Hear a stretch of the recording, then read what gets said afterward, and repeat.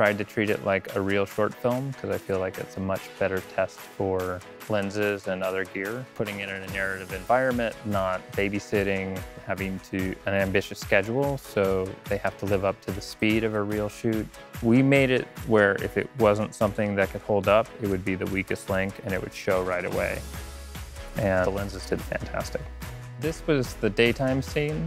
And the goal of this was to have really natural skin tones and have a really bright environment outside and pretty dark inside, and still be able to have all the resolution, all the contrast in a really crisp image. That's one of the biggest, most challenging situations for any lens, let alone a zoom. Most primes can't deal with this situation. And here you can see a really clean line from the actor to the outdoors. Dark, high contrast, and with color is really unforgiving on a lens. A lot of lenses will start to go gray on skin tones. They'll start to blend and get muddy on the low end. So what this tested was how clean are the highlights? How do they roll off? Are the shadows clean? And it really keeps that contrast there.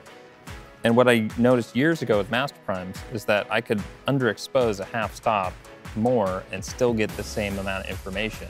And that let me light differently.